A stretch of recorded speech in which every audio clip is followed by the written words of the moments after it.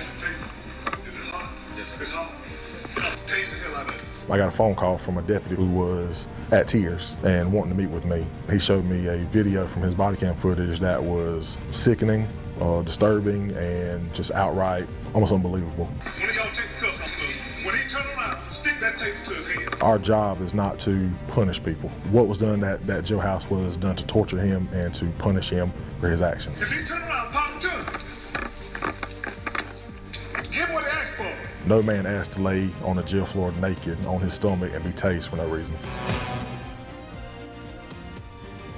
A major development tonight in our lost trust investigation into Marlboro County, South Carolina. A year and a half ago, South Carolina Attorney General's office swooped in and indicted the sheriff and a former deputy over a May 2020 jailhouse tasing.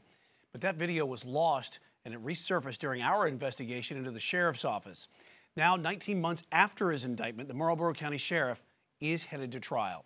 Chief Investigator Jody Barr joins us now. And Jody, you spent a year in Marlboro County uncovering these allegations of civil rights abuses and corruption, and the first prosecution is now just going to happen soon. Brian, it is, and the South Carolina Attorney General's office tells me former Sheriff Charles Lemon will stand trial September 5th in Marlboro County. Lemon was indicted back in December 2021, but nothing's happened with that case since. Lemon and former Deputy Andrew Cook were both indicted after the sheriff's lead investigator turned a video over to state investigators. It shows Deputy Cook firing his taser into Gerald Johnson, then shocking him multiple times inside the jail.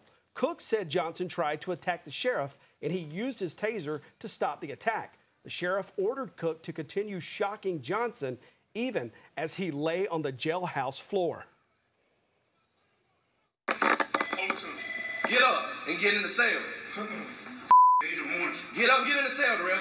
Get in there. Pop to, pop to, pop to, pop to, pop to, pop to. There you go.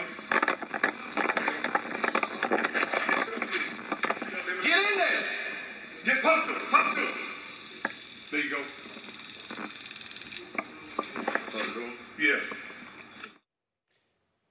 Jody, that tasing happened back in May of 2020, but it never became public until we showed up in Marlboro County more than a year later. Yep, and that is how it happened. And we weren't in Marlboro County, Brian, for this tasing case, at first. We were digging into allegations the Marlboro County deputy probate judge at the time was involved in ransacking a dead man's home there. Hollis Slade's home security cameras recorded people going in and out of his house within hours of his death in January 2021. Some of those people eventually carried things out of it. All the while, Slade's dementia-ridden widow was inside the house. Slade's family accused the group of stealing thousands of dollars in cash and property. They eventually reported this to the sheriff's office.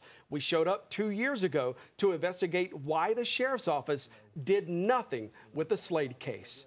After our final disrespects report, Lieutenant Trevor Murphy, the sheriff's lead investigator at the time, came to us. Murphy gave us a copy of the jailhouse video.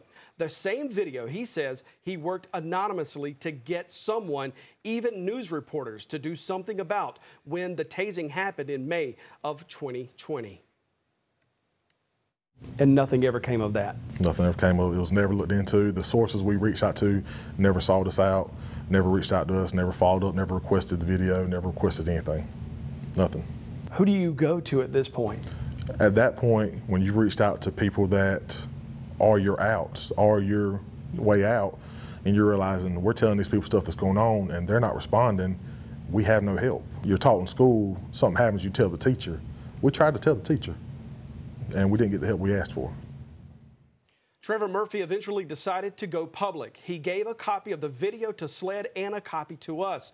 The Attorney General's office indicted the sheriff and Deputy Andrew Cook a few weeks later. Both men pleaded not guilty and have waited on their day in court. ever since. Jody, we know the sheriff's going to go to trial in September, but what about the deputy? Well, Brian, no idea. I have checked with the AG's office every month since this happened, asking for court dates and any new developments. The AG tells me they don't have any updates on the deputy's prosecution. The AG's office is also still looking into whether they'll file charges in the Hollis Slade estate theft investigation. In the 13 months since getting that case from SLED, the AG's office still has not decided what to do with that. All right, more to come, and you're going to stay on top of this for sure. We'll Absolutely. have much more later. All right, Jody Barrs, thanks for staying on top of it, Chief Investigator.